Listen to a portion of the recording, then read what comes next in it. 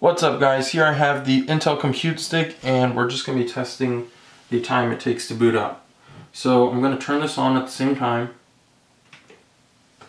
and you can see the blue LED lit on the Compute Stick.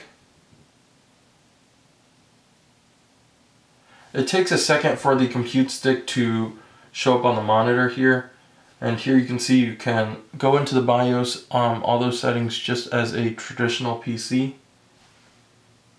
We're at about 22 seconds now and we're still at the boot up screen.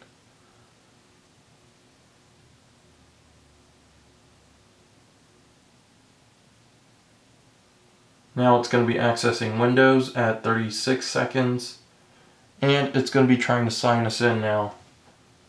And 42 seconds it took and we're at the desktop. So 42 seconds to boot up the computer. And then let's try turning it off.